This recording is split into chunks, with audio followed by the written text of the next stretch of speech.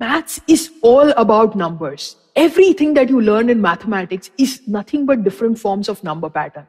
And actually not just math, but all physical phenomena, natural phenomena, everything can really be explained using number patterns, right? So these number patterns are at the very core of all math or all nature, right?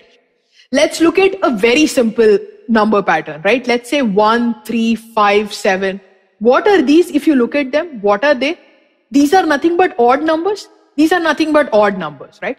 Now you could visualize them as triangles. One triangle, this is 3 triangles.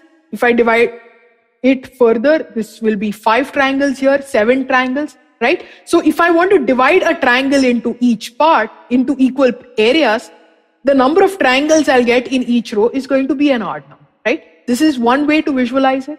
Now let's add them and see. 1 and 3 you add, you'll get 4. 1 plus 3 plus 5, you'll get 9. 1 plus 3 plus 5 plus 7, you'll get 16, right? What are these? Nothing but square numbers, right? Why do you get square numbers? Because adding triangles gives you squares, right? 2 triangles make up a square, which is why adding these numbers that represented triangles gave you a square. So it's just one way to see it, right? There's another way we can visualize triangles. Let's take 1. Then I have 1 and 2, 1, 2 and 3, 1, 2, 3 and 4. These are all triangles, right? The first one has just 1 point. The second one has 3 points.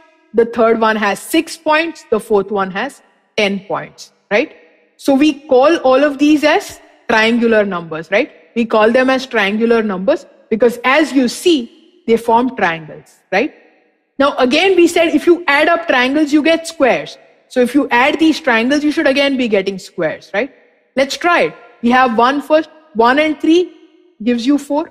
3 and 6 gives you 9, square again. 6 and 10 gives you 16, square again, right? So you get these square numbers. These are nothing but square numbers, right? 1, 4, 9, 16 are nothing but square numbers, right? You can see that in the figure also. What we did here, 1 plus 3.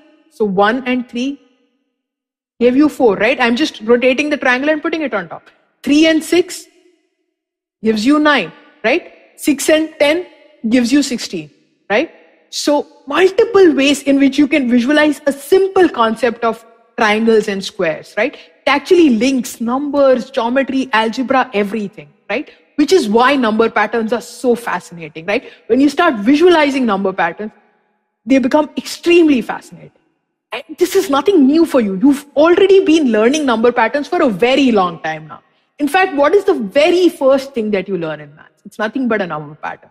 The first thing that you learn in maths is nothing but counting, right? 1, 2, 3, 4, 5, 6, and so on. That is nothing but a number pattern. And we also have a name for it. That's natural numbers. And we represent it with n.